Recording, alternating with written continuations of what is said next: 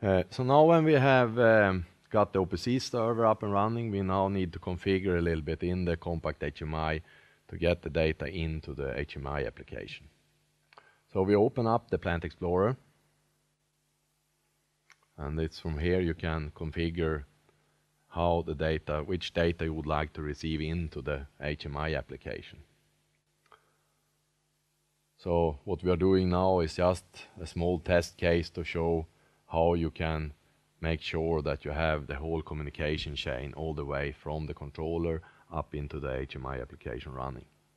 So we go to the control structure, we drill down to the IT server, PLC Connect, OPC servers, and the S800 OPC server. And here we create a new object. We take a PLC short, as we have a double integer in the controller.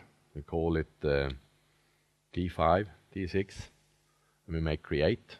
And then for this object, we click on the signal configuration aspect.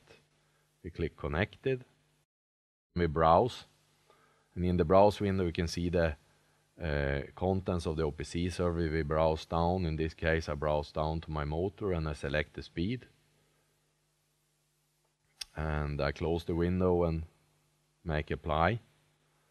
After this, you've made the configuration, and now I need to make this configuration move into the runtime part of the real-time database. So I go to the PLC Connect servers object, select the deploy aspect, and press the deploy button. So now we are moving the configuration data into the real-time database, and it will start executing. And to check that everything is working okay, I click on my T6 object and the integer PCA aspect, and I click subscribe for live data. And here I can see how the value is changing according to what the value is changing in the controller. So now we have the basic setup of the Compact HMI ready.